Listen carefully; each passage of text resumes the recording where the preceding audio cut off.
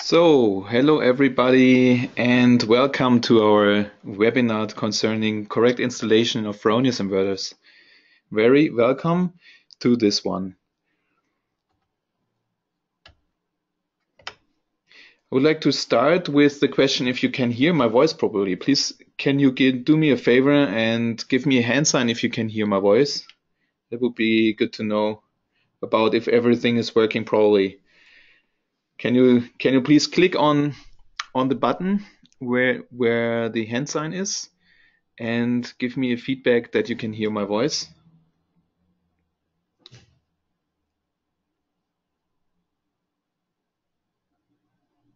Okay, right now I don't get any responses. So please, everybody, can you click on the link in order to make sure that you can hear my voice? Can you hear me?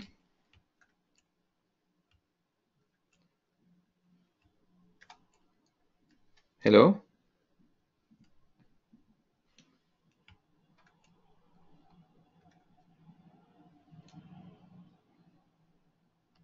So let's start with the webinar concerning how to install Fronius inverters correctly. So during this 45 minutes, I would like to show you the possibilities Fronius gives and the type of tips and documentations which you will get from Fronius when you receive the packages, and what you can also receive by website or digital support.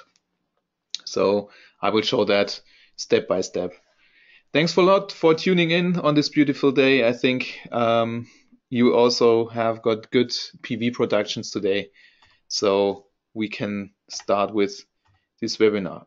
I'm myself Eddie Ufkes, Edzard Ufkes, working in the Fronius Solar Energy department. I'm the trainer and doing practical trainings here in Austria. Concerning products, concerning inverters and all of that, as well as doing webinars. So welcome from my side to this webinar here. The content will be, we will look briefly into this documentation we are providing for you out there, and which kind of media are we providing besides that, online media, and help and tips for doing proper installations. As well, we will also go through all these tips and steps, step by step, in order to have a nice proper SnapINverter installation. We will look into the wall bracket installation and how to connect the screw terminal, the cables to the screw terminal, and we will talk about some specific things which is coming into place with Fronius. So I have got a small question for you guys out there. Please give me your feedback if you what background you have. So I would like to start this small poll. I hope you can see this now. Should be possible. Yes. Okay. Can you please click on the screen and tell me, are you an interested end customer? Or maybe you are an installer with no Fronius experience at all? So you don't have got any installations with Fronius so far? Or maybe you are an installer which has got already Fronius experience, so it would be also good to know to have this result. Or maybe you are an FSP. Okay, I will wait a while so that I'm sure that you all have given me your answers.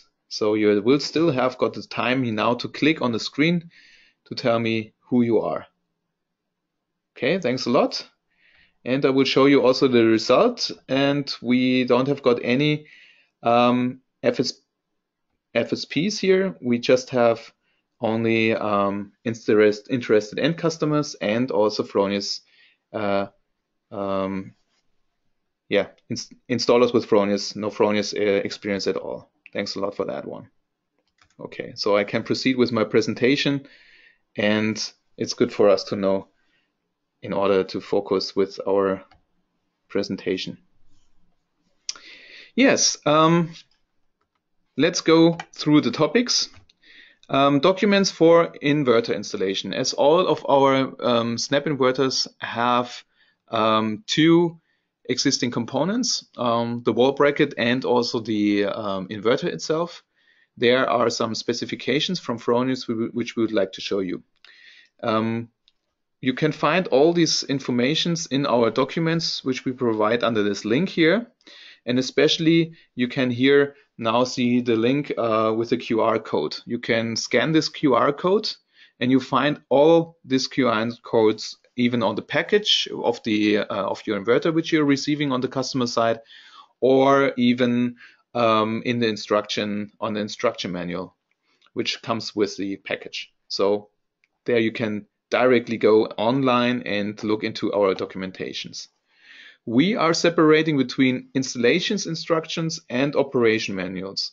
So as the word says already, installation instructions, of course, you will get the manual for doing a proper installation, which we are going through this webinar here as well. And on the other hand, there are the operation manuals which you need when you are running the inverters and you would like to make some adaptations or doing some communication or external devices to this. Then you need the operation manuals. This is the principal separation of that. And of course, we are also providing more and more videos on our YouTube channel concerning installation, concerning setting up things, like the data manager, for example, is available there, or how to do a proper installation as well. And yeah, maybe you have already a Fronius energy package, or maybe you want to install one soon. Then you can also check out our video online, which we provide you there. So we will explain that every step by step. And of course, the webinars which we are doing right now, and especially the trainings, that is very special, of course, that we have got a chapter in our FSP trainings, for example, and our other product trainings, where we show you step by step how to install Fronius inverters. Yeah, these are our available videos. I can show you online as well, which you can find there. For example, the SnapINverter technology animation, where you can see our compartment concept, where our wall bracket is existing, and also the Fronius inverter itself is snapped in. That's why the name is coming from SnapINverter, which you have to do step by step, and the DC breaker as well as the communication, the screw terminals there. So you can look into our YouTube channel by just entering Fronius Solar in the YouTube search bar here, and then come to our channel. As well, we have some special information, yeah, like in this example for the US inverters, or in other countries, there you can also find some special installation videos in there, or even, as I already said, the data manager setup and commissioning video, that's also available.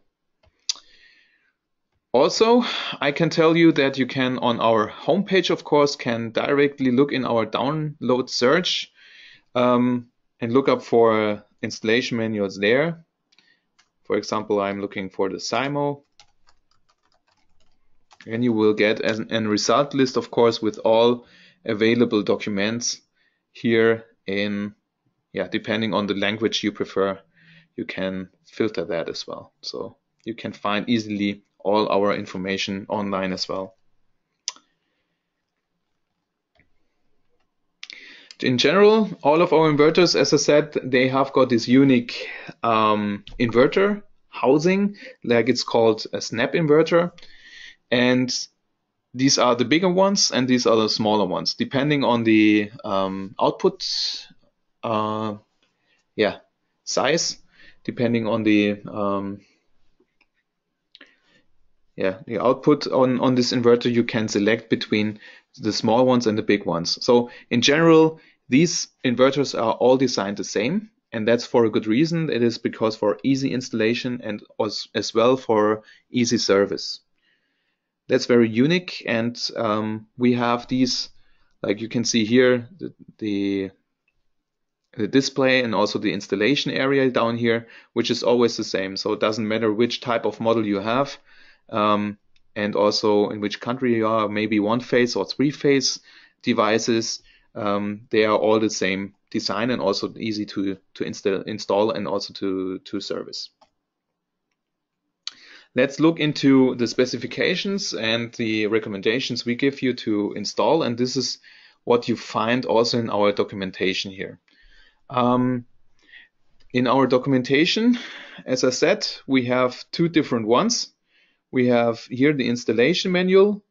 Sorry, that's the other one. This is the installation manual. This always comes with the package. You will find this as a picture-based guideline where you can look through on site how to install a Fronius inverter, how to connect the PV system, how to measure everything. This is all explained by pictures, so very basic, and it's a small booklet which comes in the package. And here you find all necessary information inside. If you need more specific information, you can download the other one. This is the manual then. And here you go.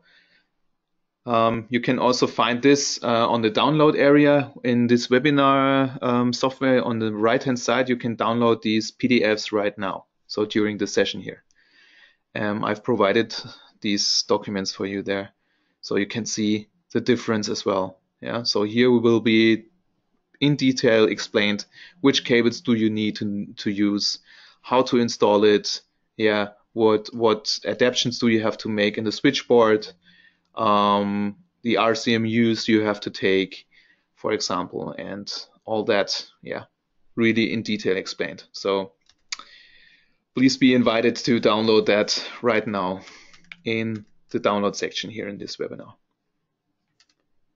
Let's go back to my presentation. So here we go. And yeah, now we are looking into the specifications for the installations, what you have to take into consideration. So first of all, our inverters are easy to install, that's for sure. And they are, most of them, the small ones, they are coming at least with the IP protection class IP65. So the smaller ones with the small housing, with the output power range up to 8 kilowatts, they have got IP protection class 65.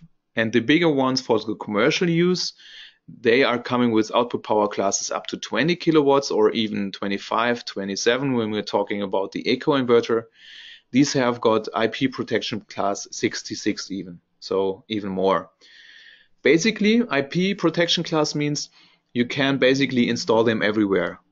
But let's specify the protection class a little bit more precisely. What does it mean?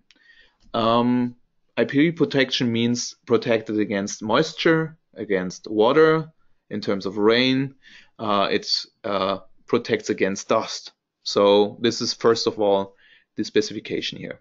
So our inverter can handle with water and also with dust because we have got a hermetically sealed cooling system. So no outside air is coming into in touch with the inside electronics. So that's the good thing about it.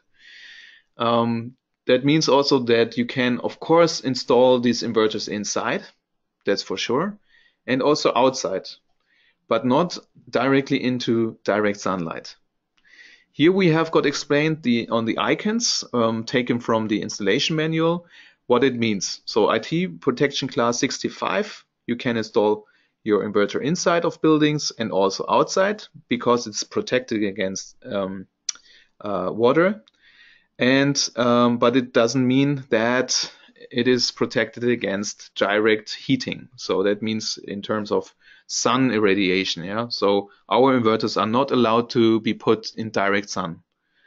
And this is very important to understand this because direct sun means increase of temperature inside of the inverter because of the direct sunlight. It can also harm the inverter display because of the infrared rays.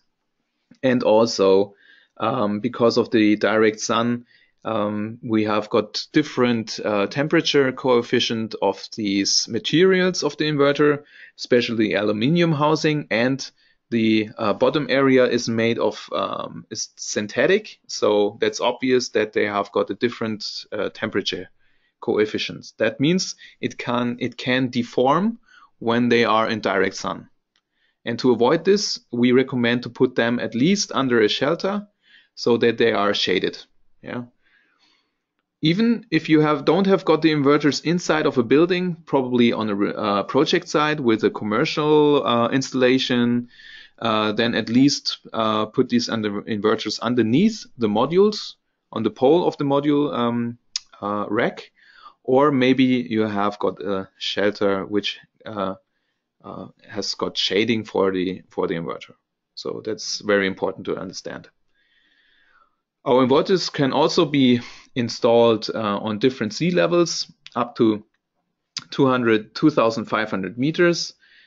That's okay, and even under limited circumstances up to 3,400 meters. So basically that's okay. They shouldn't be installed in direct industrial areas where you handle with acids and chemicals. Please try to avoid this. No direct harm by chemicals or acids. Also, please don't put them in your living room or in your sleeping room, because that is more a recommendation from our side in terms of the noise the inverter is causing when it's heating up and the fans are running. This is not something which I would or somebody would like to have in his sleeping room, of course.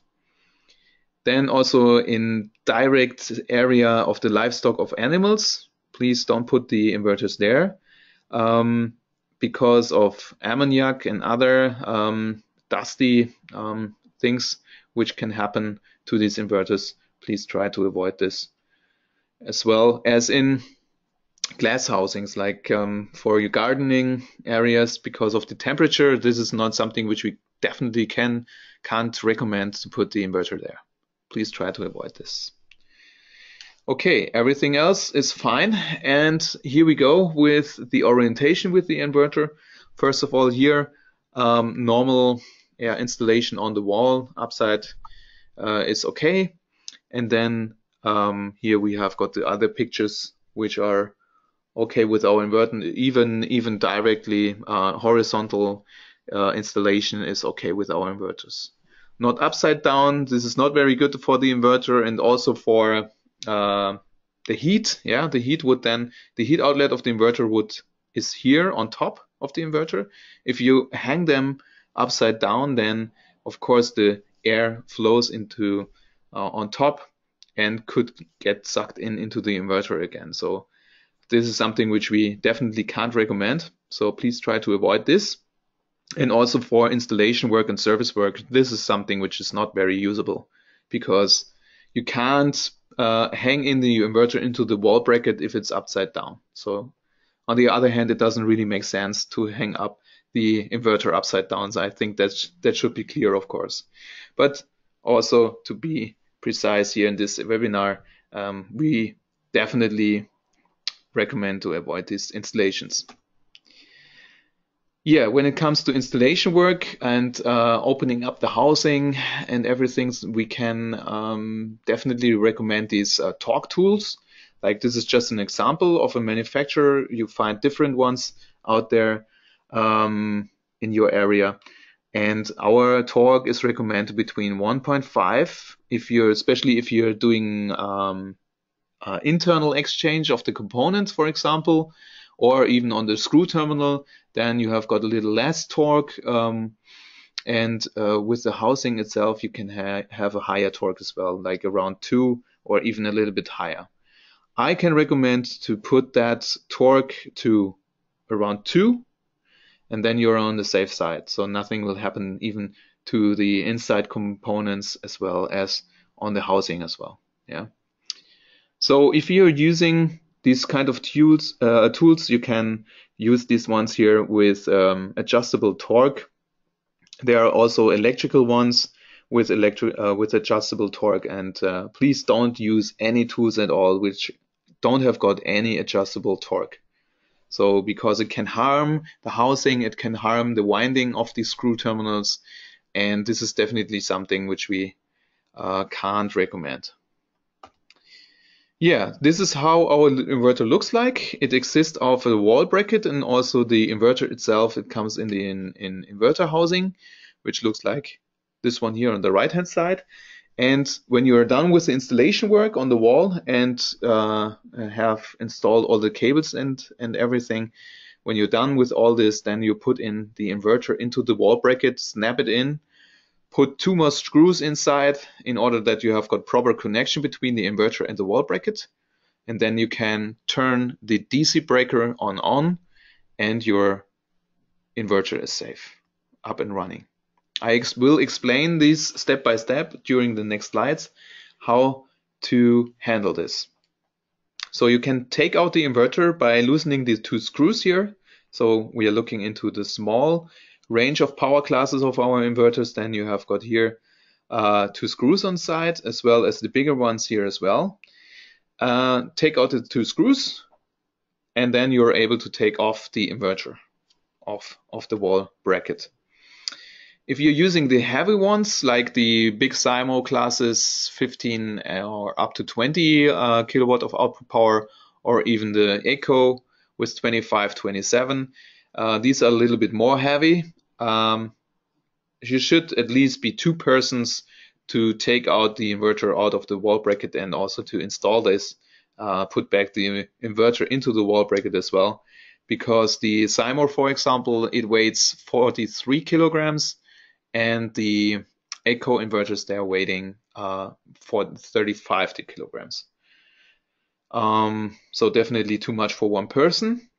Even though they are way lighter than other manufacturers, this is something which we, which is very nice, because especially when you are on remote places, it definitely makes a difference if you have got a high weights inverter or even a lighter one.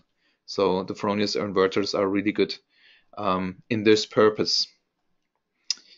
Take out the 2 screws as explained, and then you have got this wall breakage, which you can then adjust to the wall or to the background. And with the small housings, we are recommending to put here 2 screws on top and 1 on the bottom. If you have got a big housing like the Eco or the SIMO with the big power classes, then please put 2 screws on the top row and 2 screws as well on the bottom row. So 4 screws with the big housings and 3 screws with the small housings. Then you're good to go. It's a good installation, and the wall bracket is safe in order not to fall off.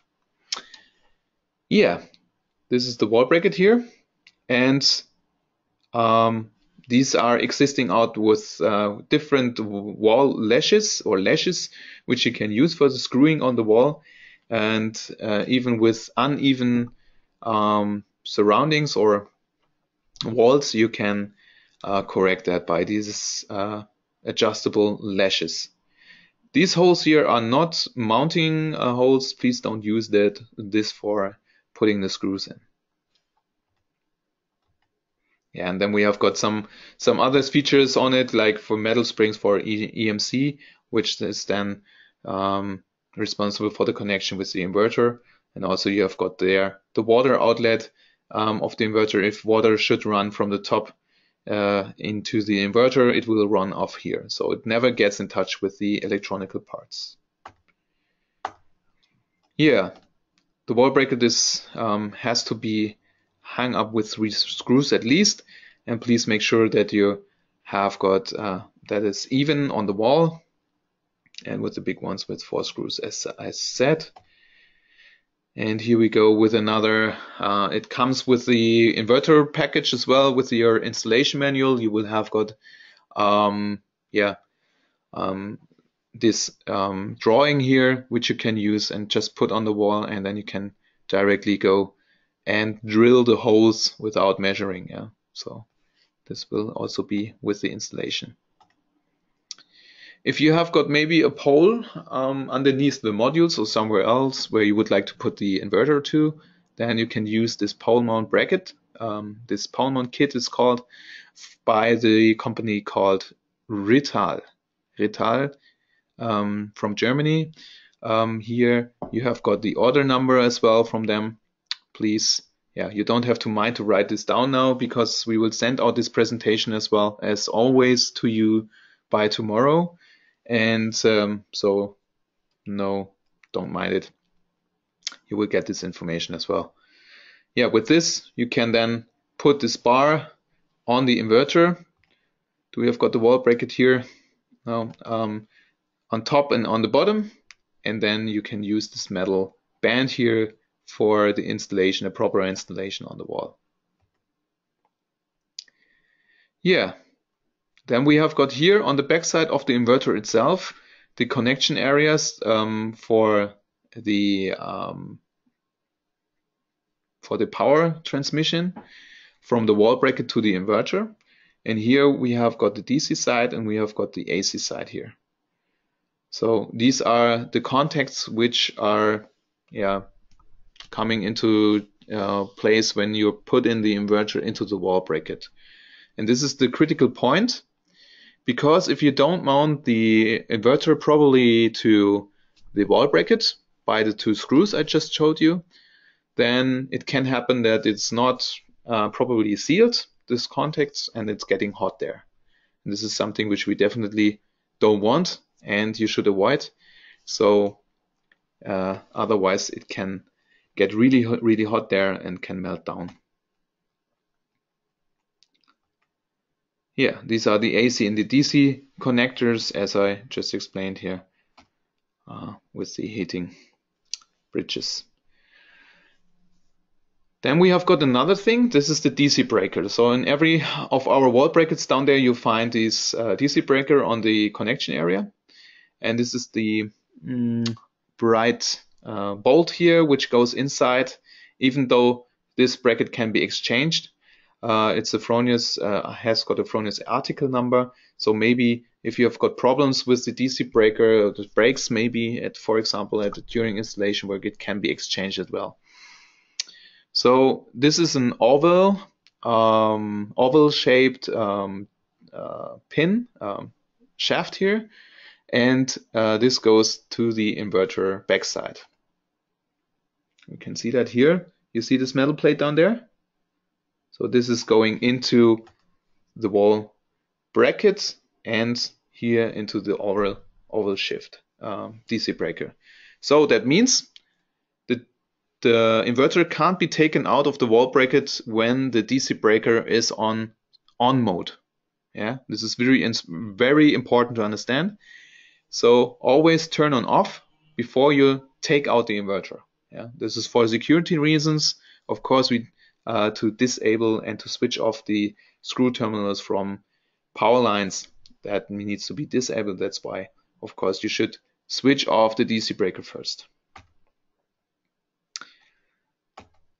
Yeah, this is the connection area by a little bit more in detail, a little better to see. Here we've got the DC breaker, the oval bar, and then we've got here the DC terminals, the tulip contacts where the power transmission happens to the inverter. And here on the right hand side we have got the AC tulip contacts where the inverter is putting its transformed DC power to. Also, what's important here, we can definitely, of course, it is the screw terminal, connect the DC cables and the AC cables directly here. So it depends if you have got a model with 1 MPP tracker or with 2 MPP trackers, that will be splitted. And the DC minus area is bridged here. So you have got two connection areas for your strings on the plus side and one on the minus side. This is where your cables go for the PV generator. On the AC side, we have got here the other bar where we can connect your 3-phase grid to this AC terminal. Also, what's important is the strain relief down here. So please make sure that you always demount the strain relief before you connect the cables, and don't forget to put it back. This is also very important because it happens sometimes. Installers forget to put back the strain relief, and it is there for one reason. It is there for yeah, that your cables can't get loose. So should be put back here to the screw terminal. Okay, everything else is not really important. Let's look into the connection of cables to this connection terminal. On the DC side, you can break these knockouts on the inverter housing, and then there are some synthetic sealers which you can also break through with your cable and wire your DC side here to the left hand side of the screw terminal. Put back the strain relief as I just explained. Very important also to have the strain relief mounted, and please note the according torque here on the screws with the terminal. This is also something concerning the strain relief. The two screw terminals should be used with a Torx 20 screwdriver with a torque of 1.5 up to 1.8 Newton meters. So please make sure that you're using the right range. And when it comes to the DATCOM cable, there is also a specification. This is actually the older model. Maybe you have an reseller which has got the ones from the inverters from 2016 still. Then you have to drill these holes by your own. The new ones, of course, are coming already with this M32 screw terminal where you wire your cable through. So like as explained here in these pictures, the DATCOM cables, for example, can be wired here through this sealing. Yeah. So please take out the sealing. Then you have to take out these red plugs for each cable you are using. Leave the other ones back into place. That's very important. Put back the sealing into this M32 screw housing, and also please make sure that you have got closed the M32 screw terminal here. So in order to have a proper sealed cable connection, because otherwise if you don't do that, even sometimes it happens that this will be forgotten, yeah, because people think this is just a sealing which I don't need, or maybe I just take out all of these red plugs here, even though for the holes which I don't need to use for the cable. Yeah, please use those ones only for the cables which you are really wiring through. Because otherwise we have got problems with moisture into the connection area of the inverter, and this is really what has to be avoided. Another picture explaining how to wire the DATCOM cables inside of the inverters. Can connect them here into the LAN ports of the inverter. Even though if you're not using an inverter with a wireless connection, of course. The DATCOM cover has got a different cover, as I said in the beginning. This is different from the rest of the inverter. This is a metal cover, of course, and the DATCOM areas cover is made of synthetic plastic. So please make sure that you put back the screws on the DATCOM cover. Make sure that they are even. When you look from the top of the inverter downwards, then you shouldn't see here an uneven area. It should be even closed. Even though if you're pushing that with your thumb, then you hear a click noise, then you know this is properly sealed. Put back the screws then afterwards, and this is valid for the big ones, big inverter housing. They are coming with 4 screws. Yeah, and this is an example which I found where an inverter was put on the pole without the pole mount kit. This was just used with these plastic cable collectors, and this is not a proper installation. Please try to avoid it because it can then fall off. Please use the proper pole mount kit for mounting the inverter to the pole. Yeah, very important. Please try to avoid these kinds of installations. This is an example which I've chosen where what can happen if you are not switching on the inverter with the DC breaker. Then here in this case, a very strong person tried to put back the inverter to the wall bracket, but it couldn't close because the DC breaker was switched on. Then this metal plate won't fit into the DC breaker shaft bar, and it's not possible to close the inverter. Even though this person here, the installer, pushed really hard, so this was deformed, and the deformation here, due to this deformation, it was not possible to close the inverter proper to the wall breaker. And this is what is happening.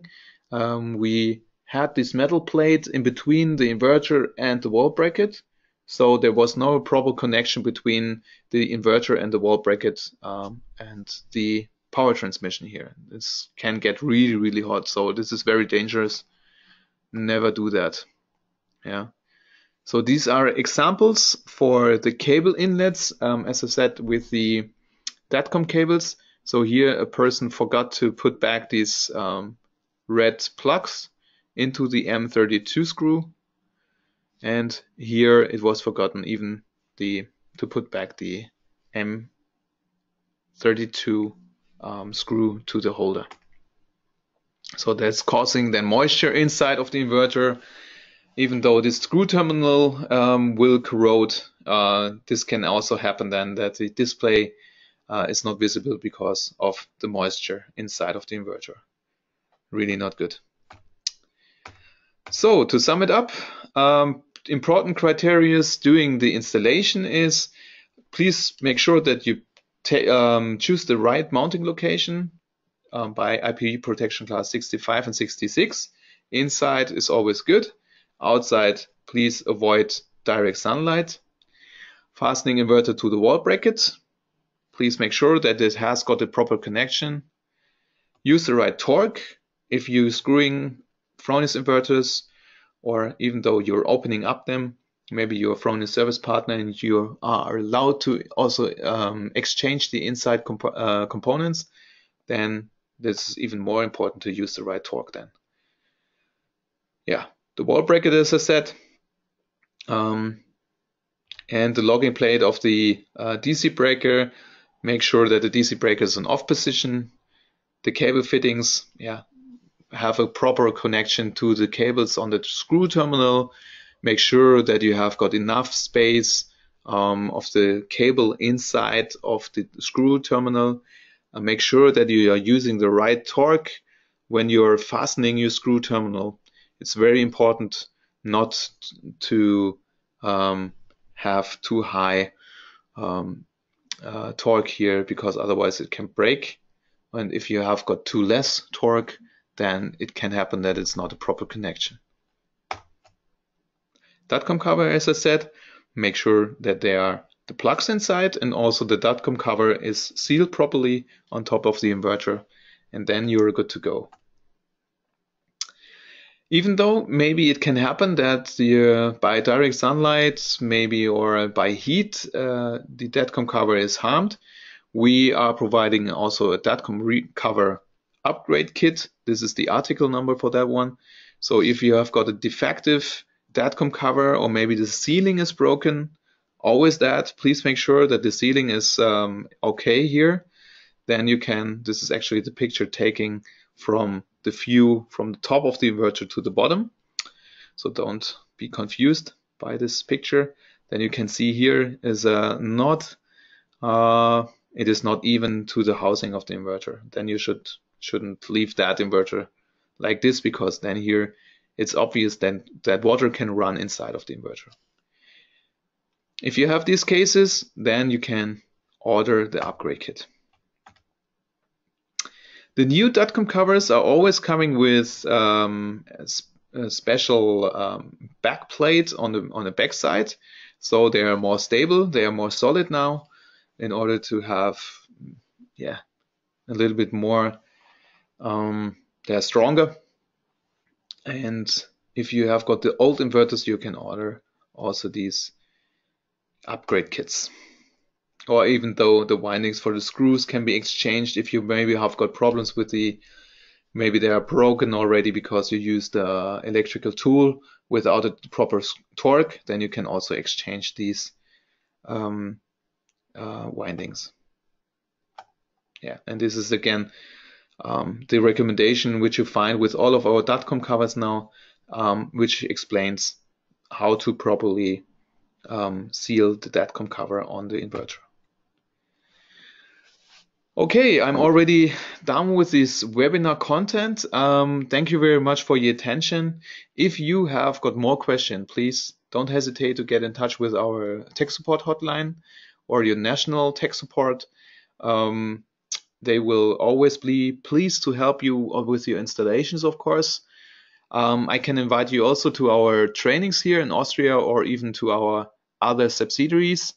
Please make sure that you will be there and to learn about the proper installation of a Fronius inverter.